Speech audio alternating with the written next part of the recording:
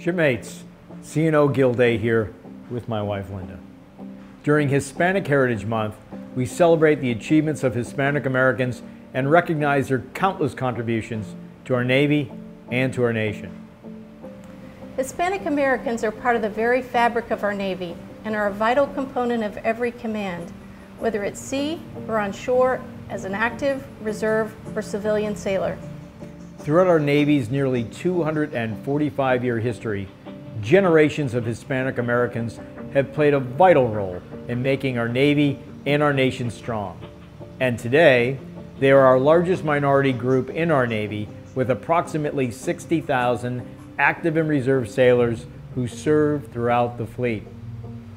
Hispanic sailors have a proud tradition and heritage of service, and their stories represent a steadfast commitment to the Navy's core values of honor, courage, and commitment.